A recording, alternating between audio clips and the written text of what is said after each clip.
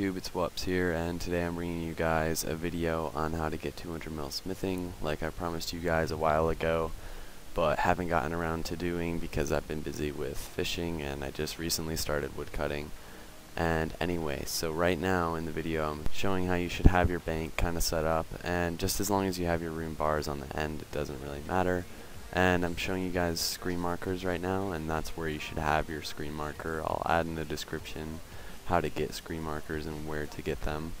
But anyway, so in this part of the video it's just going to show you how to do the perfect laps that you possibly can doing smithing. I know it sounds funny, I kind of got the name from Brad from doing agility. But anyway, you should have your mouse keys set up already. Just click apply there, or have all the settings. There's probably a video you could go look up. I'll probably add it in the description later. But anyway, so you want to have the avatar as well, and I'll show you how to set up the avatar. So you just kind of pay the buffs on it, and then you bring it around and you try to put it in that square over there. You can just click in the corner of the square and then run yourself out, and then just run yourself back to the bank, pick up your bars, whatever. And then so you want to use your mouse keys to withdraw your bars the fastest way possible, and then back to the avatar. The avatar will save you a lot of money and it'll save you a lot of time because it'll give you 13 extra XP when you smith a rune 2H or whatever you're smithing with 3 bars, and it really saves a lot of time. If you can get one, I highly recommend it. You can get one just by being in a clan. I'm not sure the exact requirements, but Hopeful has one. You can have 2 avatars, but it doesn't really help you to have 2 out at once. But anyway, so I'd like to get back before I forget to talking about what you're going to be smithing till 200 mil. And it's pretty easy after you hit 99 to figure out what you're going to be doing, and it's mostly rune items, and you're just doing rune 2Hs, rune plate skirts, rune plate legs, and stuff like that. That's 3 bars, and you can look up the prices. I'll show you later on in the video where you can do that.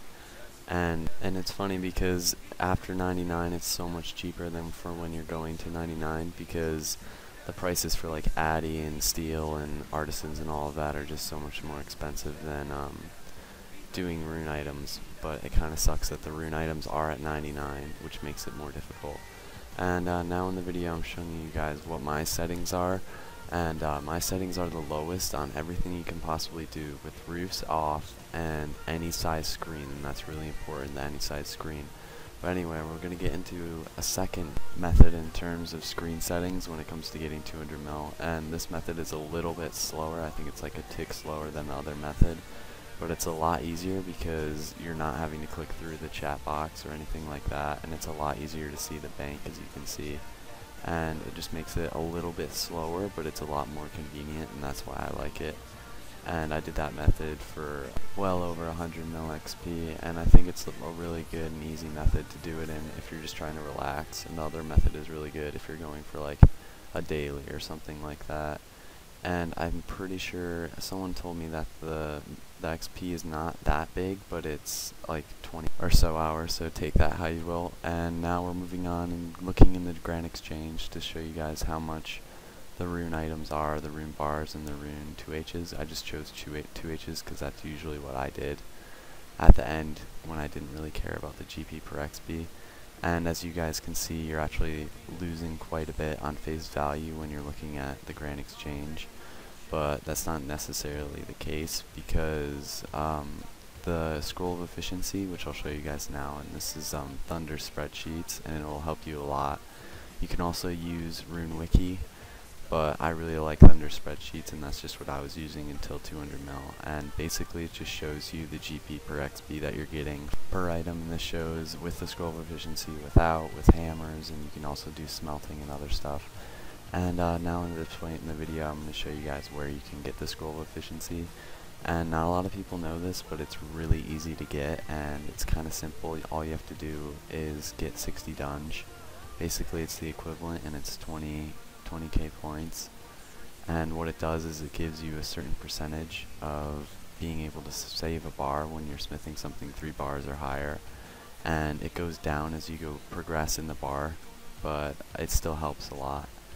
And now I'm showing you guys Stealing Creation, which is another method that you guys can use to help you out in terms of dailies and stuff like that. It doesn't really help you in terms of money that much. It just halves the 2 GP per XP that you're usually getting. and it'll be really useful if you guys really want to go for dailies like I did. And those are the FCs that I used.